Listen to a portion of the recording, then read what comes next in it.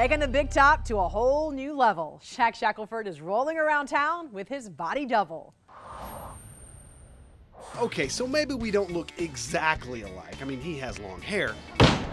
But you can't help and appreciate the athleticism it takes to work with this one-of-a-kind crossed wheel. Which is a wheel I created almost 8 years ago, and it came out of my mind like that at one point. I was in the search of creating a new circus apparatus. But that's exactly what happened. He's the only one in the world who performs on it.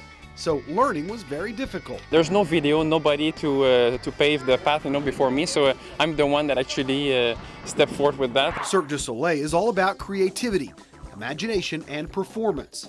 And they are masters at captivating the audience. Our goal is this, to make it look easy so that people are not like looking at us and feeling like, oh my God, it must be painful, or it must be scary, or like we want it to be magical. The key to making it magical is practice from a very early age. As babies, we learn to walk, and then not a long time after we learn how to do gymnastics, and that's how it became our work.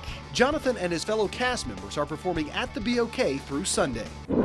If you'd rather hit the road this weekend, a nationally acclaimed roller coaster expert has named his best places to go for the holidays, and 2 of them are within driving distance from us. Pete Trabuco's top 12 amusement parks for the holidays include Silver Dollar City.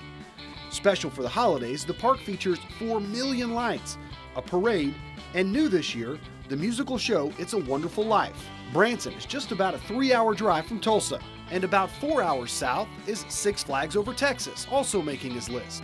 The park boasts more than 1 million lights and a nearly 60-foot holiday tree of trees. For the list, I'm Shaq Shackelford.